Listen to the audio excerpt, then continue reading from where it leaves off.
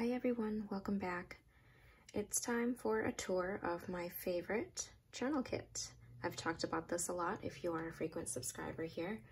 This is the Daldi flat zip wallet pouch. I got it off of Jet Pens, so I will link that down below. Comes in various colors, but I got black to go with everything. And I can honestly say this is my favorite pouch to use for journaling. It pretty much fits most of my immediate needs, and I can't rave about it enough. The great feature is that it pops up, so when you're on a desk, it just kind of sits open and I can easily just grab everything from it. Inside I just have a small pair of embroidery scissors.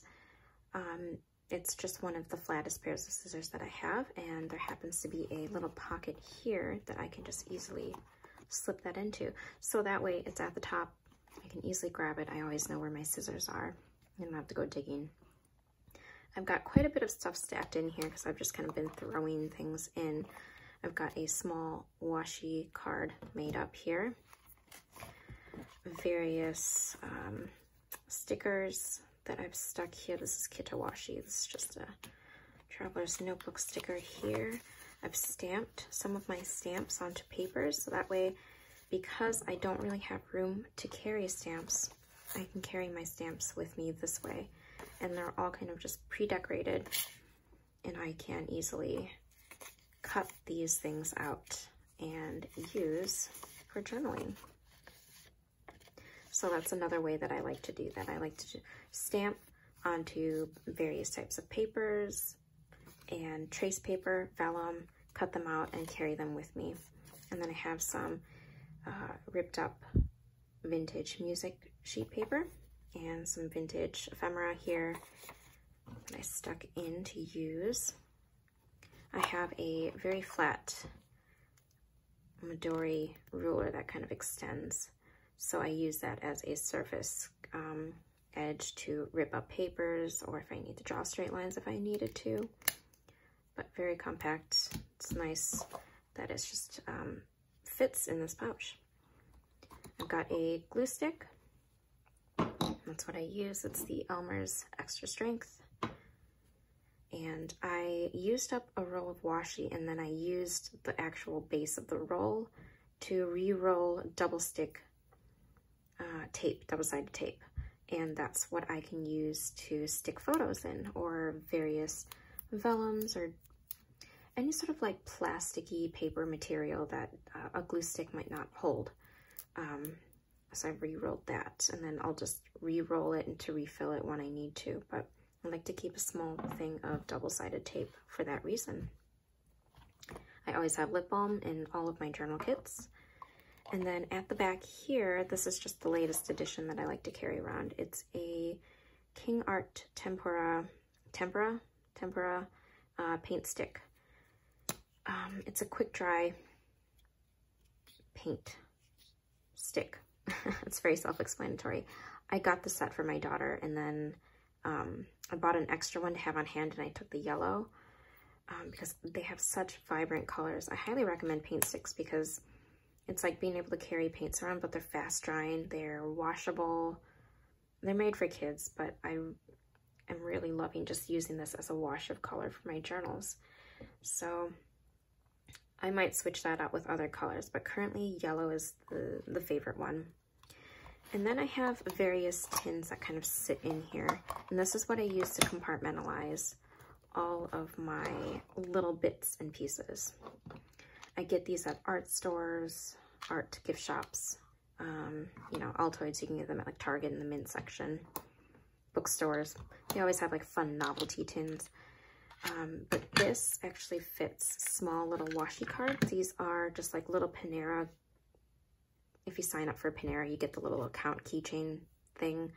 I had a spare one, I don't know why. But I took down the smaller cards and I made little washi cards, and they fit perfectly in here.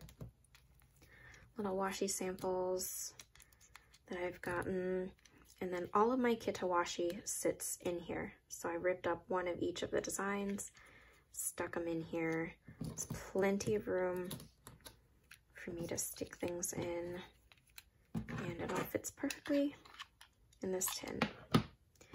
The Altoids one fits all of my non-sticky pieces, so like trace paper that I've stamped onto, so I can layer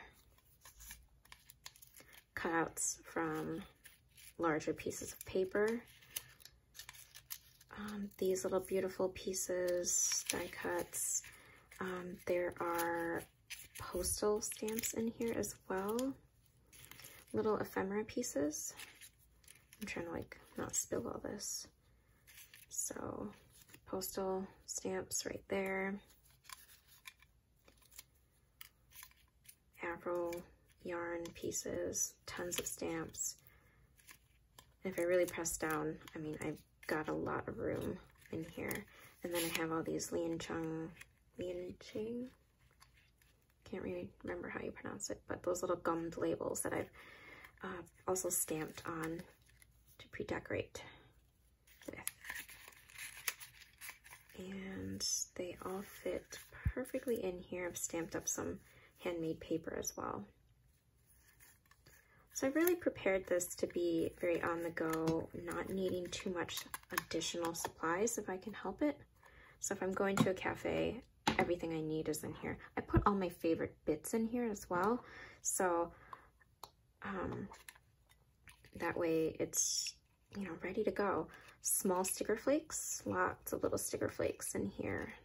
So this is all the sticky portions of my journaling supplies. So that way it's kind of categorized. I know that this has all my washi pieces that need to be glued down, and then all the little sticker pieces are in here. And it's honestly kind of fun to just find little tins that work for different sizes. And then at the bottom here, I've just kind of thrown in so many little various pieces, more gummed labels. I've got little vellum pieces, sticker flakes that are larger that don't quite fit anywhere. A book label that I like to use just as a sticker for journaling. And then I've also organized two little paper and vellum envelopes to hold more pieces that I've just decided to throw in. So there's more sticker flakes in here, vintage papers, handmade paper, lots of pieces in this one. Sticker flakes, more little fun labels, vellum stamped pieces in here, various types of paper textures to layer and collage, just larger vellum pieces. I love vellum for journaling. And they all just kind of sit flat at the bottom. And then I've also included my information in case this gets lost. So that all sits at the bottom here, and I could probably just slip this into one of those pockets there. And just kind of have everything sitting in a certain order to maximize the space. And